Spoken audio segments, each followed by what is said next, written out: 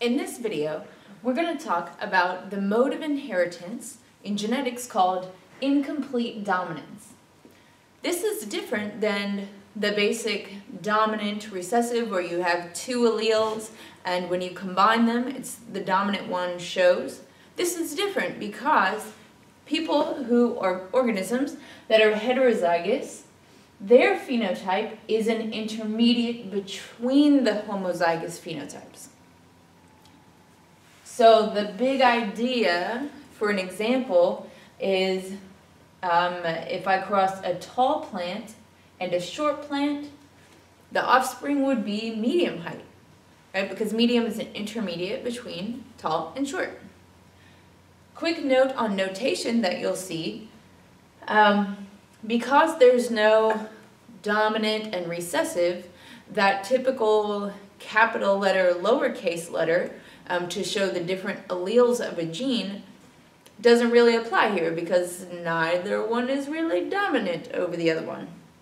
So in my example here, the letter H stands for the gene for height, so that's this. And then we designate the different alleles for height using superscripts.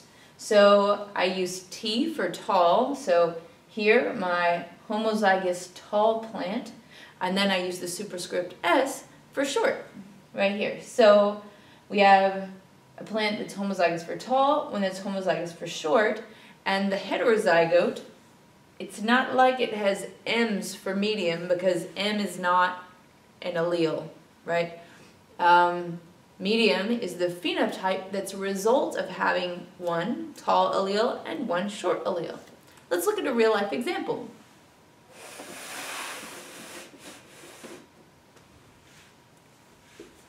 So there is a flower called a 4 o'clock, and they kind of grow like on this nice bushy plant, and they're really pretty and smell wonderful at night.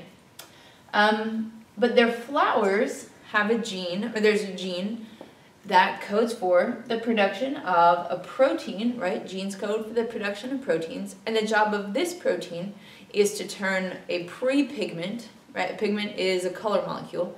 So to turn a pre-pigment into the pigment molecule xanthophyll, which gives the flower its color.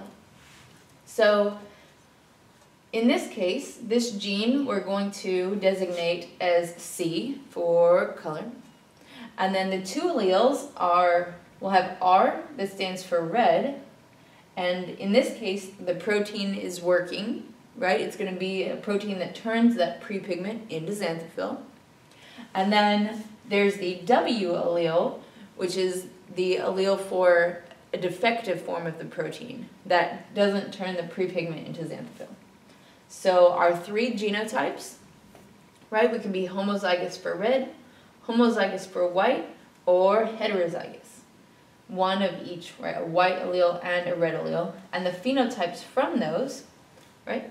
Homozygous red, you get a red flower. Homozygous white, you get a white flower. And if you're a heterozygote, right? In incomplete dominance, the heterozygote is an intermediate of the two homozygotes, so that will give you a pink flower. Now let's look at using Punnett squares to determine phenotypic and genotypic ratios of offspring following the mode of inheritance of incomplete dominance. So if my parental generation has a homozygous red individual and a homozygous white individual, when they mate, 100% of their offspring will have the heterozygous genotype, and they'll all be pink. They'll all show the pink phenotype. Now, if we bred two of these pink-flowered 4 o'clock plants together, their offspring will have a different ratio. So here, right, I'm breeding a heterozygote here and here. And then, as always, right, we're going to drop them down, these alleles down into these boxes, and bring these over, slide to the right.